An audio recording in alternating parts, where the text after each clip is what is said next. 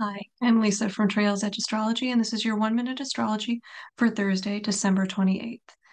How are you feeling today?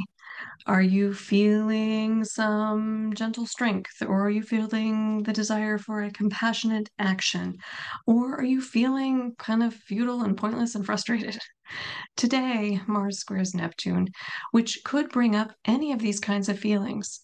At its best, Mars Neptune interactions help us go with the flow and take a more yin and receptive approach to life. And at its worst, Mars Neptune interactions can start holy wars.